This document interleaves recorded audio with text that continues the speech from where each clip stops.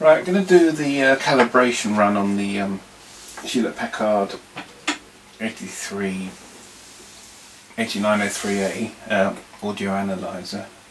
We've changed a few components, so it will need calibrating, and it hasn't been calibrated according to the front sheet since 1981 or so, 1991, so it's well due for calibration.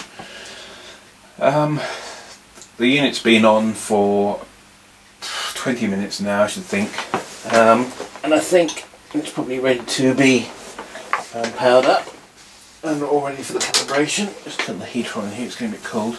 The first part of the calibration is to ascertain that the oscillator is running at the correct frequency, and to do this you connect, well, it actually says connect an oscilloscope to the output of the clock, and then feed a frequency standard into the external trigger, and you should see the drift in the frequency on the scope. So you're relying on the external trigger of the scope from the external standard, so the scope drifts either left or right depending on where you are with the frequency. So you need a stationary, if you've got a stationary waveform, therefore you're at the right frequency. I'm not going to do that because I've got a good calibrated frequency counter that will do a better job than that anyway. So I'm going to start off with doing that now, and the sheet, it says here to allow the unit to warm up, and it says you connect the thing you're using to read, the calibrator, to test point. What we've got here, we've got on board 8, which is the grey board, test point 15. So we go to test point 15, we use a good ground on the other side.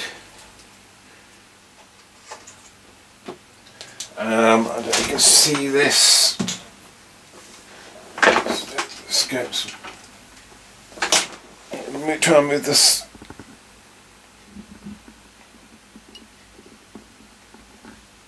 Okay, you can see that rakel there, top corner. Let's just see if I can zoom you in a bit so you can see what's going on.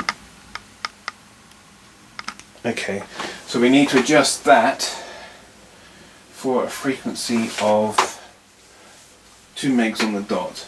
You can see it's running very slightly high at the moment, so we need to find a trimmer tool, and it's just a tuning capacitor on the back of the on the top of the board, and we just wind that down to read 2 megs on the dot. Bit jumpy.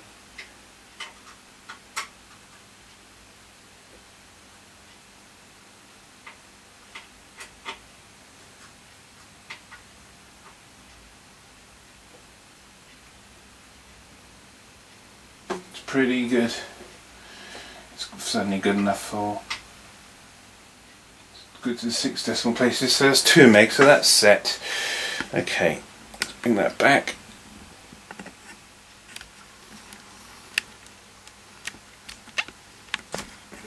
Just be messing about the camera. It's a bit fiddly to get this right. Not a particularly good tripod. Okay. So that's the first thing done. So the frequency is set. The next thing is input flatness adjustment. Now, what it's saying is you need an AC calibrated signal when you feed it into the high input. It says set the AC calibrator for 1 kHz at 4.5 volts RMS. Connect the equipment as shown in figure 2. So basically the audio calibrator feeds into the input of the Hewlett-Packard. On the audio analyzer, key in 41.0 special, that initializes the system. And then it says set inputs switches to ground, and it says set low pass filters to off. Key, we've done the key more. Okay, the right hand display on the audio analyzer should read between 4.4 and 4.8 volts. So what we'll do first, the way we're going to do this, because I haven't got a calibrated standard, I'm going to take the audio from this signal generator up here. What I'm going to do is take the audio from this Philips signal generator that's out of shop here. You've probably seen it before, my signal generator. It's a Philips signal generator. I'm going to feed that into the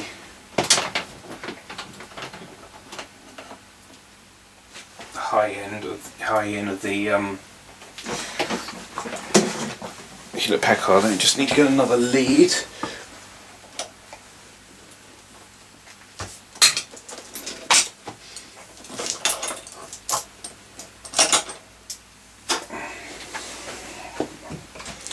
That light, does that blind you out from the just trying another light, see if it's any help. Let's see the scope still. Yeah, okay, that blinds the scope out a bit, so I'll turn that light off. Okay, so the output of the Philips goes into the high input of the Hewlett-Packard, which is there. Got a reading on the scope, that's good. And then we plug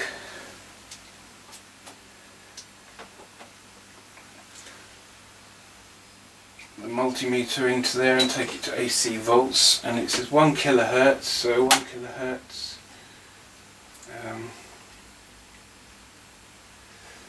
I'd like to get this. Let's collect another. Let's paint the counter up as well. Be nice. So we need to tee off again.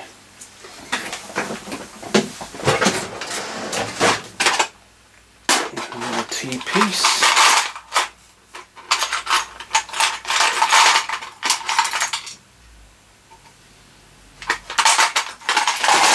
Another lead.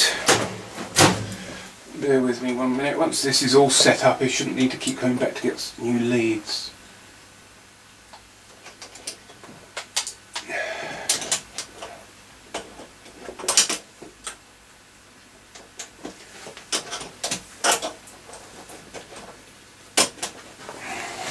Okay.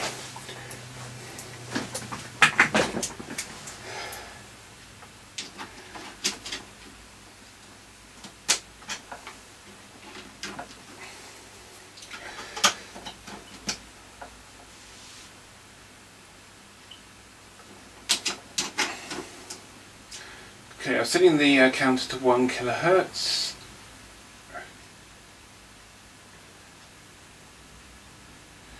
The fiddle.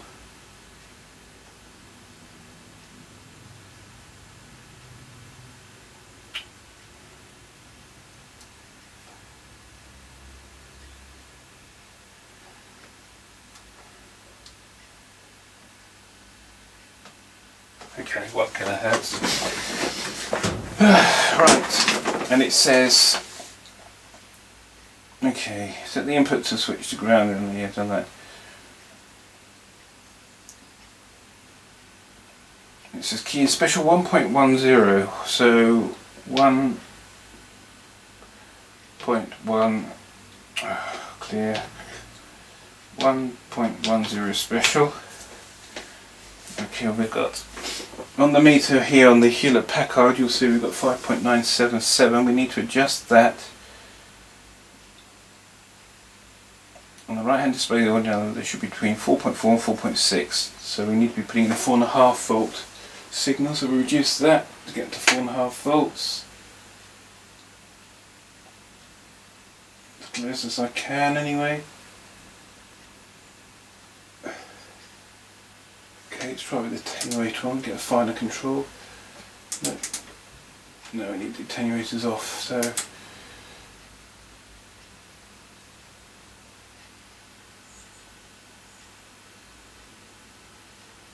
okay, that's pretty good. 4.04, 4.50.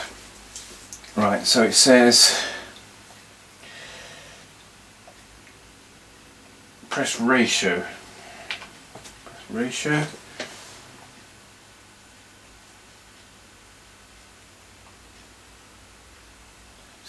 Set the AC calibrator frequency to 40 kilohertz.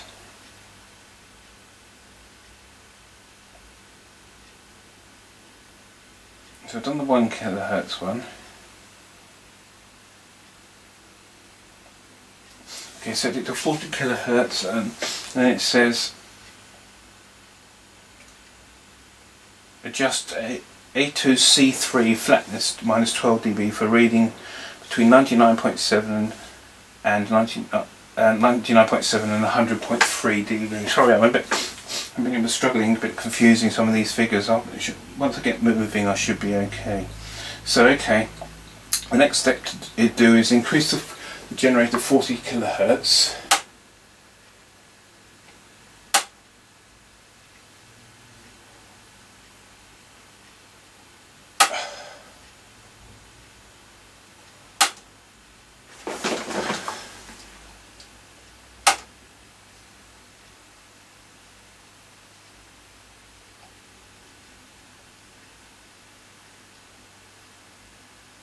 Okay, that's at 40 kilohertz.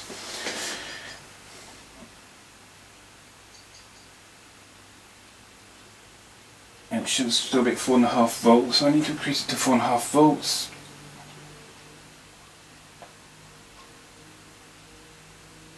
That's pretty good.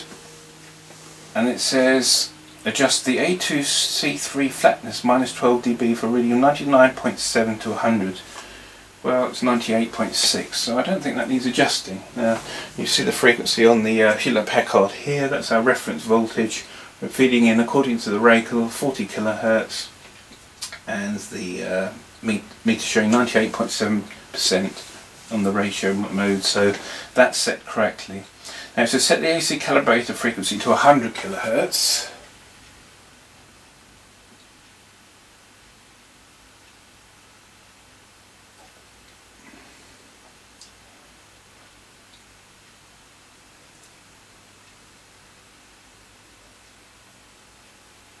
Okay, 100 kilohertz, increase it to 4.5 volts again. Obviously the response of this is not great. Alright, 4.5 kilohertz, 4.5 volts, sorry, and it says just A2C3. Adjust the AC calibrator to 100 kilohertz, yes, adjust the A2C3 for reading between 99.5 and 100. 99.5 and 100. Okay, well, I think we need to adjust that slightly because we're a little bit low. So just check that again. Yeah, so that just needs bringing up slightly, 99.5. I'd like to get that to almost 100 because I've got a funny feeling it is slightly low on that setting. So I've got to find on the A2 board C3, so the A2 board, which is the red one, C3, and that of course doesn't tell you if that's the A2C3. I've got two capacitors on here. One's the 12 dB, so this one must be the 24 dB flatness, is it? A2, no, it's the 12 dB one, so I'm adjusting this one here to get between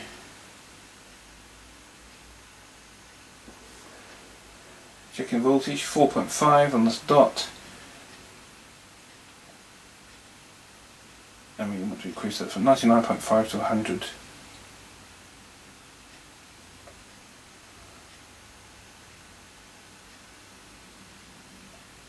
Let's make that 100%.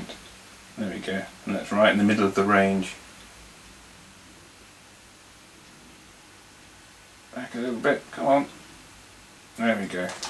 That'll do, so 100 kilohertz.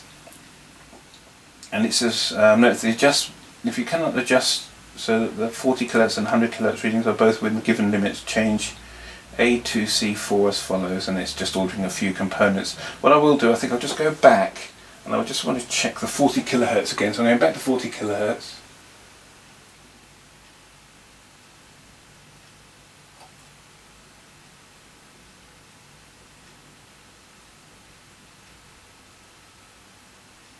It's 40 kilohertz, go back to 4.5 volts on the amplitude.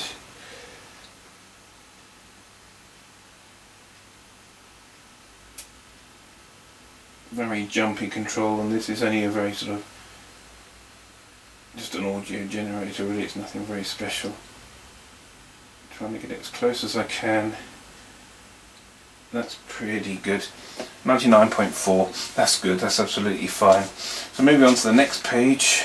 On the audio analyzer, press ratio to turn it off, keying 1.7 special, 1.7 special to set the input to the 18.9 volt range.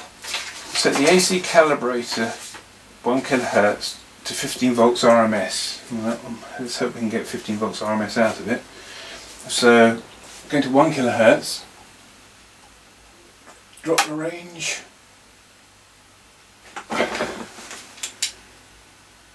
I'm working in the dark here, so it's giving well, more than one way maybe. Working in the dark so you get best view with the camera. But okay, it's 1 kHz, so we can get 4.5 volts out of it. 15 volts out of it. We're not going to get 15 volts. That's at maximum output. Yeah, 10.5 is the best I'm going to get.